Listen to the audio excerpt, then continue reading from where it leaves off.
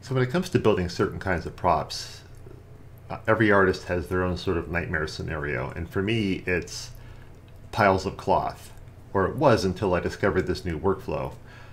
Recently, I've been learning some new applications, and I thought I would walk you through how I handle this sort of situation these days. Now, the workflow that I'm currently using, or have been recently, is to use Marvelous Designer to sim out the cloth, and make it look nice, and use Houdini to generate the low poly mesh for me. Now, we're not going to get into a really deep tutorial on either one of these, but I just wanted to show the workflow for the most part and show you what's possible. Now, yes, these programs cost more money, but when it comes to this sort of thing, I think you have to weigh it against your time, especially if you're a freelancer. Like, how much is your time worth? Is a license of Houdini going to save you more money than it costs? Yeah, very likely it will. And the same with Marvelous Designer. I cannot get cloth hand sculpted or otherwise to look as good as it does coming out of Marvelous Designer. So that is absolutely worth the money because I can deliver higher quality work to my clients. So anyway, we're going to jump into Marvelous Designer. I'm going to show you how I make pillows. Kind of as a mini tutorial. We're going to pile them up, and then we're going to use Houdini to low poly it, and then we'll bake it off in MODO, and all should be good. Let's dive in. Okay, so to kick this off, we're going to make the pillows themselves. I'm cribbing this off some other tutorial I saw. I think it was an official one, but I can't remember for sure. But basically what it is you create a pillow body and then wrap a pillow case around it. And you end up with a really nice looking sort of natural pillow. So let's give that a shot. So we're going to make a pillow that's kind of rectangular in shape. So we'll do a 50 and a 30 maybe. Okay, there's the front of the pillow. I'm going to say move this over a little bit. Oh, I should have created it closer to the origin. That's fine. Let me just pull it down to here. And then pull him down here. Just for convenience. Anyway, copy and paste that, drag it over here. Now with these in the viewport, I'm going to want to get them positioned so that when they sim, they'll sim nicely together. So I'll put that, the front behind the back. And now I just need to sew these edges up. Sewing edges, you want to be careful that you're getting straight lines in the viewport. You're not getting any crisscross action. This looks okay to me. So that's the basic structure of the inside of the pillow. Now we're going to rotate it and sim it. Now that floats to the ground and collapses because there's nothing inside of it. To fix that, we have to add pressure. So we'll add a pressure of 2. And then sometimes you kind of have to jostle the pillow before it figures out that it has pressure. All right. So I'll stop the sim. You can see now we have a pillow with some simulated pressure inside of it. Now we need to build the pillowcase. The pillowcase can be created relatively quickly by grabbing the existing pillow meshes, copying them, drag them up, and then on these ones, that's too bad. I was hoping I could just reset the one I had selected. All right, drag this down below, this on top, and then we want to go ahead and change a few things about the pillowcase because we want the pillowcase to be a little bit larger than the pillow. So we're going to right click it and tell it we want to do an offset pattern outline. We're going to give it about 4 centimeters around the outside, and this corner style is fine. I'm going to say OK. So then it goes ahead and resizes the pillowcase, and it's janked up, but it's because we haven't hit the sim yet. There's one more thing we have to do here, and that's remove the pressure from the pillowcase pieces because we don't want those applying pressure. And we hit sim again, and the pillowcase stitches and falls onto the pillow. Now you notice it collapsed. Well, it's because now it has extra weight on it it's going to need a little more pressure to maintain its internal shape. But there's the basic pillow setup. That pillow looks like a case with something inside of it. Now we're not going to deal with the open end and all that. This is just a quickie little tutorial to show off the basics. But yeah, this is our pillow. Now if I grab this and rather grab everything, pull it up in the air and give it a twist, let's say like this, and hit sim again, it's going to fall in a different way, and I can grab it and tug it around, and the insides stay inside, and you can start to see the possibilities here in terms of making, say, a pile of pillows. So I'm going to go ahead and make a couple more pillows, and then we'll come back once I've got that done. Okay, so I've gone ahead and created a couple more pillows, and we're going to sim them so they pile up in a nice pile. I tend to do this in stages, so I'm going to grab this top one and freeze it so it's not part of the simulation. And actually, let's freeze this one too. Let's just get the one to fall down and look correct. This bottom one is fine, so he should be frozen as well.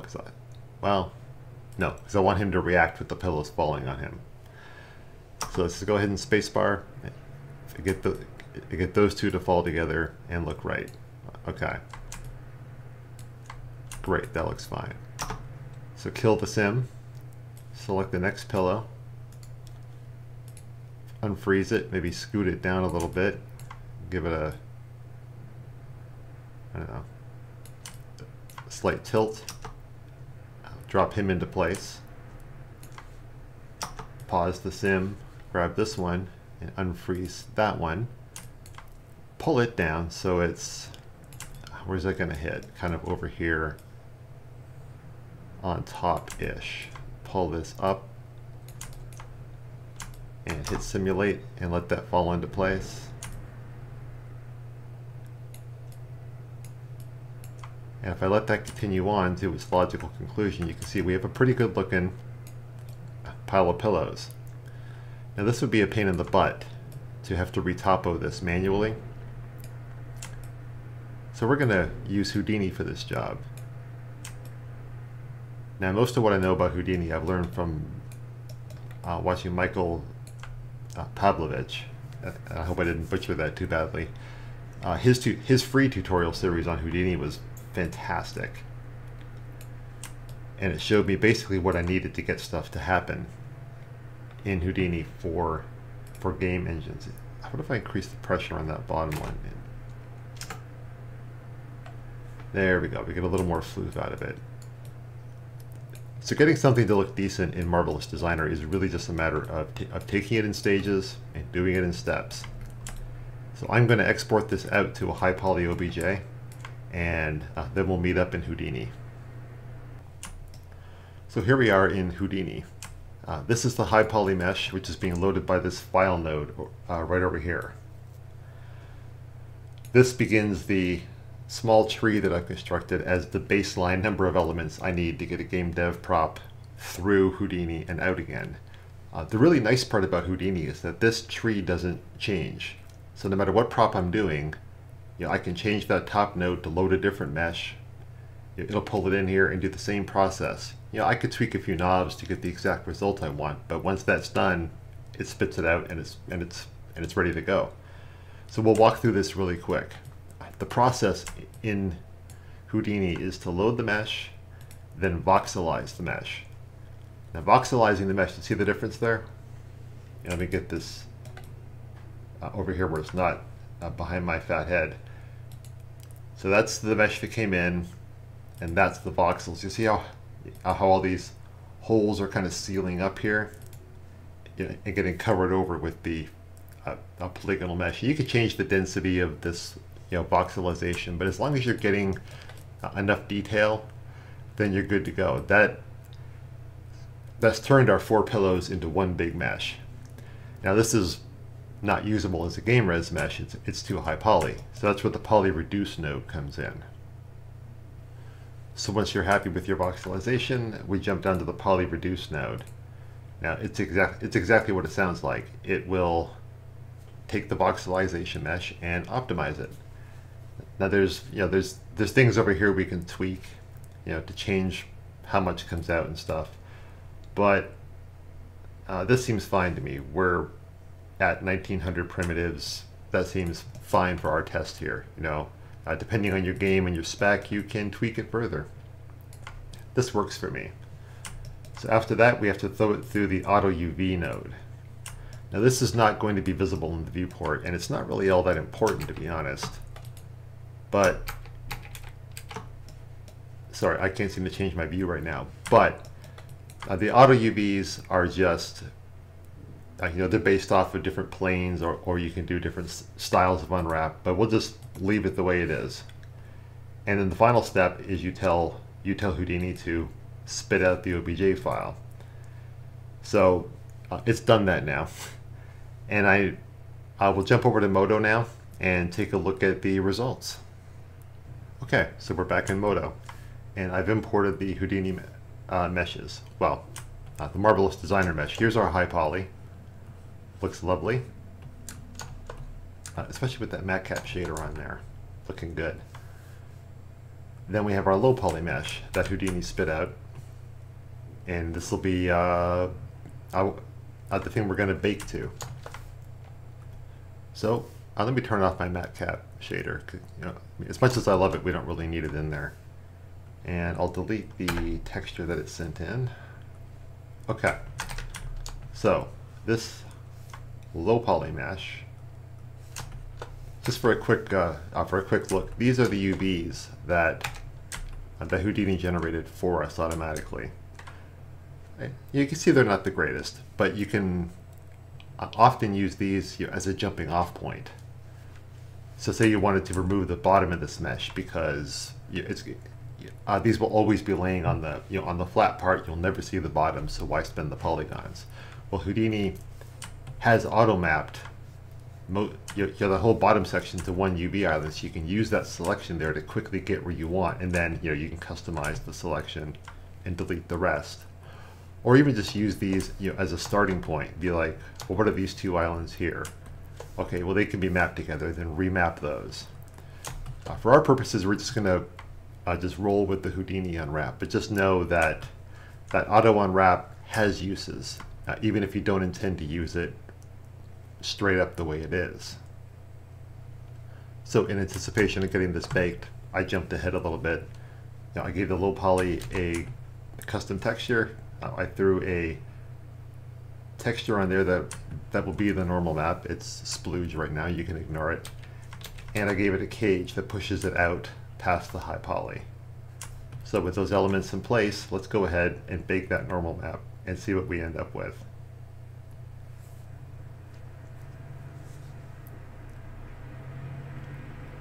And since this whole mesh is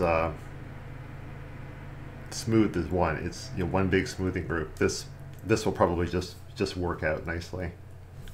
But we'll see. Hide the high poly, kill the wireframe, and there's our low poly stack of pillows that's lovely and baked nicely and more than good enough to be used as a base for a game res asset. So I've been totally in love with this workflow since I started using it, and I no longer really fear cloth or stacks of organic things. It's just you throw it through Houdini and magic happens. So perhaps not the most in-depth tutorial that we've done, but I'm hoping that can open your eyes a little bit to the possibilities when you start looking outside of the apps you use every day and start to learn new things and find ways to apply them to your daily life. So thanks for watching, and I'll see you in the next one.